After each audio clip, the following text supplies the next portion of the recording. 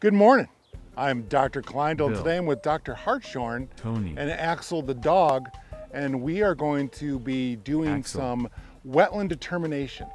Essentially, we're going to do data plots inside and outside of a wetland and look at the differences between those two. Tony is a professor here at Montana State University, soils professor, and he's got a lot to say about these sort of things. We chose this particular site because this is an upland site.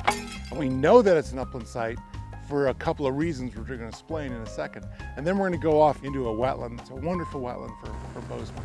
And the reason we think and care about wetlands is because wetlands do all sorts of things that provide ecological function. Some subset of those functions are beneficial to humans, and so they provide ecosystem services. Those are the things that maintain human well-being. There is not a Clean Uplands Act, which is too bad for that, but there are other laws that protect uplands. But wetlands are protected under the Clean Water Act, so a wetland is defined as an area that's inundated or saturated with water at a sufficient duration, right, that supports, and under normal circumstances, so it's not been disrupted by things, supports a prevalence of vegetation typically adapted for life in hydric soil conditions. What's a hydric soil? What's a hydric soil? What's plants that are typically adapted for life in those things, and then what's a sufficient amount of water. So I hear you that where we draw lines has everything to do with our code of federal regulations. And state and local, yeah, right. But ecologically, it gets fuzzy. And ecologically, we go from wetlands, wetterlands, to less wetterlands, and uplands. You know, that whole ecological gradient is absolutely fascinating, but the regulatory gradient is different, yeah. Where are we? Where are we?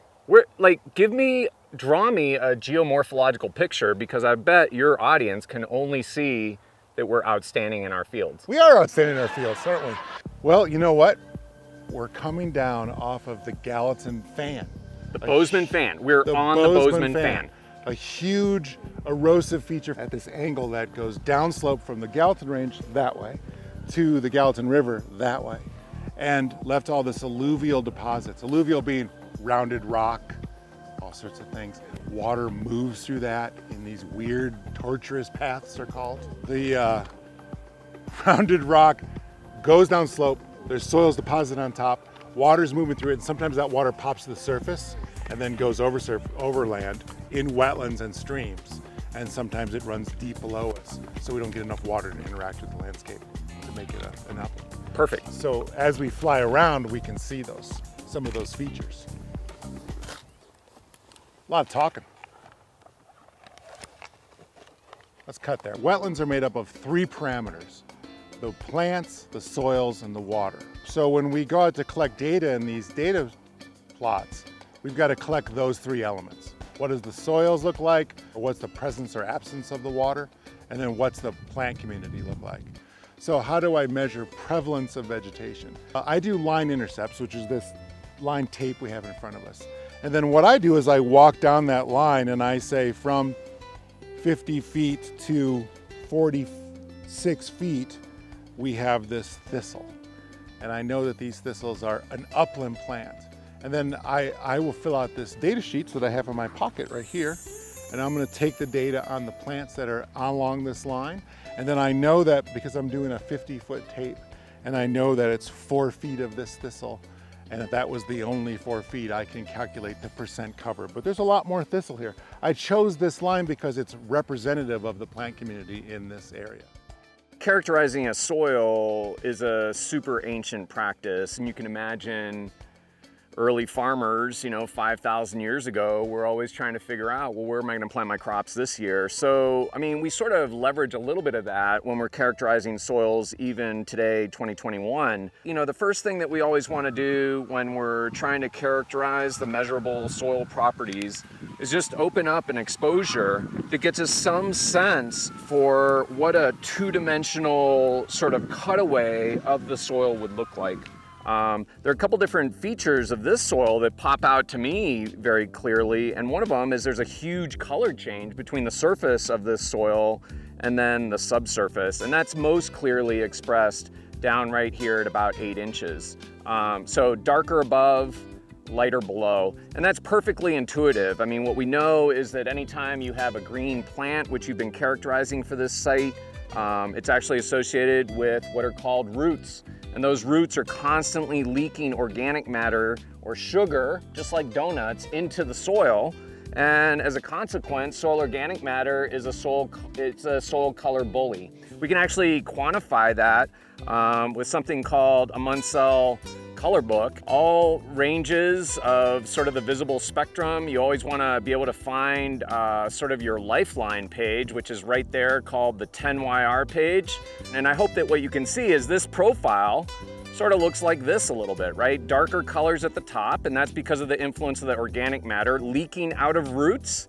It's also a function of leaves decomposing near the surface, and then much brighter colors, so we would call that high chroma, and high values much lower. Along that whole face, do you see any indications of a fluctuating water level? I see zero indications of a fluctuating water table in this profile. And what I would look for are what are known as redoxymorphic features. So places where microbes have run out of oxygen and had to downshift metabolically and use what we call alternate electron acceptors, because they want to live just like you want to live. And when you run out of oxygen, when the water table comes up, in wetland soils, microbes will use alternate electron acceptors. You and I are using what as an electron acceptor? Oxygen. Oxygen, that's why we inhale oxygen. CPR is all about delivering oxygen into a human being, right? Microbes don't need to use oxygen always, especially wetland adapted microbes. They have a whole bunch of metabolic tricks for downshifting their metabolism when oxygen is not readily available. I see no indications of areas of bright red or orange iron colors. So oxidized iron looks like rusted iron, sort of oranger hues, high chroma we would call it. And when the iron is reduced, because there are microbes who are not oxygen breathers, they are iron breathers. And when they breathe using iron, they will actually turn it into these gray colors. So iron changes color depending on whether it's reduced or oxidized. So these are good examples of what happens to the color of iron once it's reduced metabolically by microbes. It turns more of these blue-gray colors. Sweet. As Tony told you, we didn't see any indications of water in the soil pit, but we have to look for indications of water on the ground. So water isn't always present in wetlands.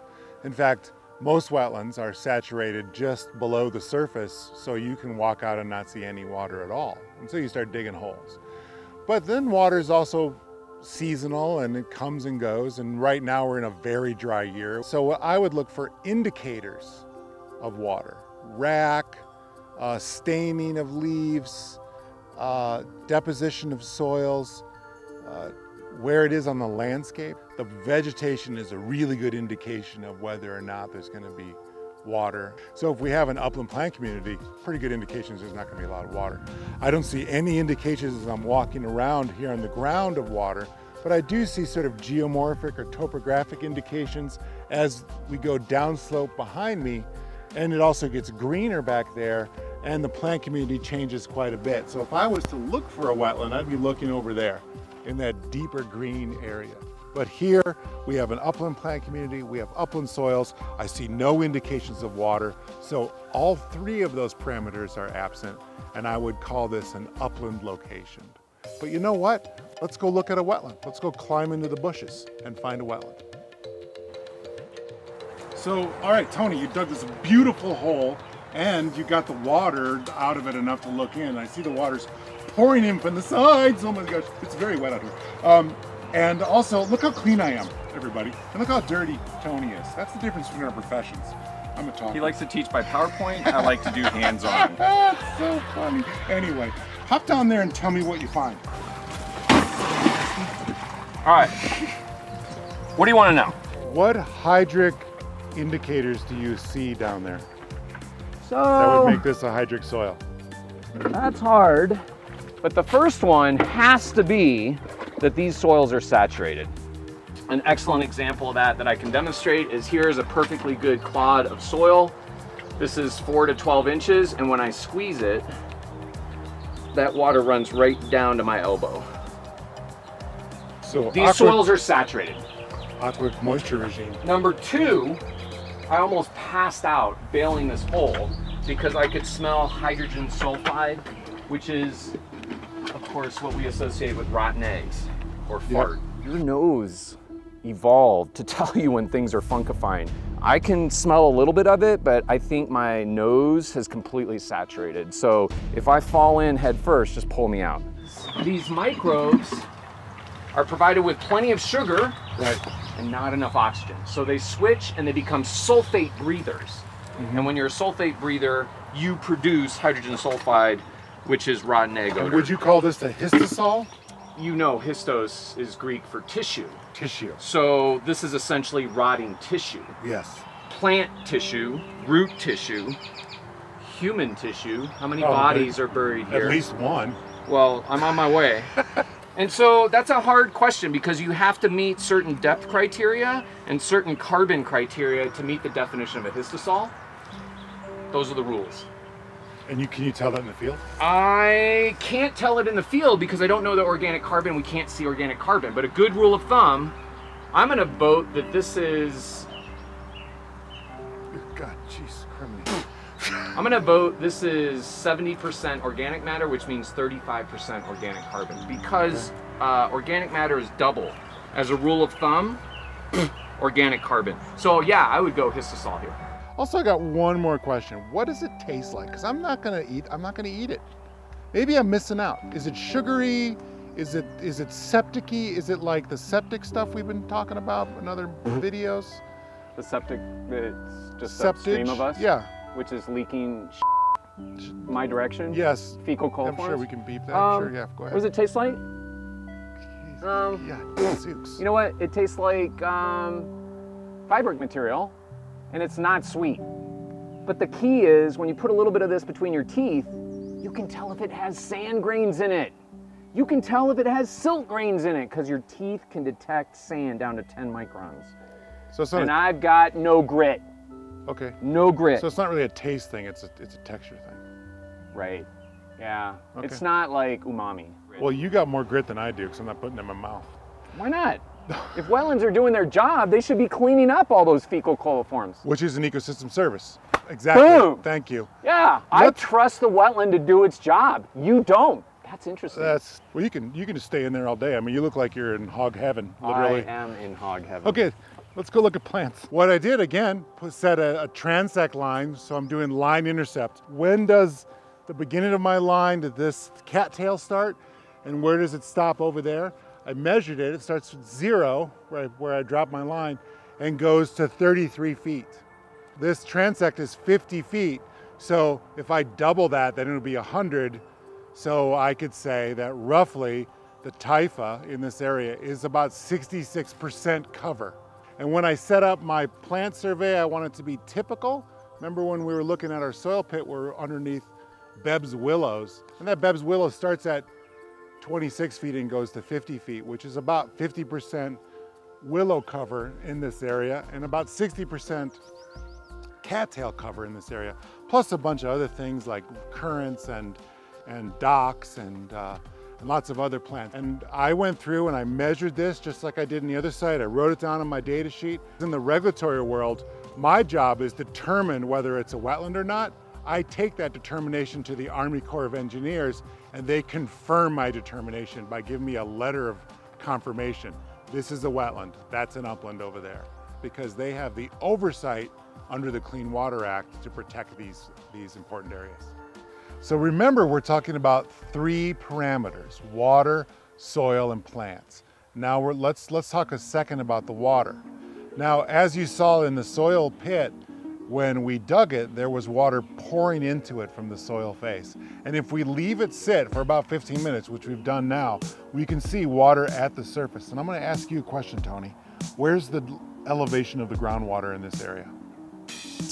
Well, I would guess it's right here. Right there, exactly. Groundwater is always this thing like, where's the groundwater and what's groundwater? it's right there. That is the water in the ground. And groundwater can be super complicated. There can be multiple layers and whatnot. But as we see, if we look up this way, we see places where you don't see water. If we dig a hole, we see water right at the surface or maybe an inch below the surface. That's why I can stand here and, jump up and down and I can see a little bit of water coming to the surface. But that water is right there and that water is as deep as that hole. So I'm saying, remember, there's saturation and inundation at a frequency and duration, and that saturation has to be at or near the surface, and that's what we have right here. And as we look around, we have water expressing at the surface all over the place. That combined with the soils that we just talked about and the plants we just talked about, that I would consider this to be a wetland because it meets those three parameters very clearly. Agree with me?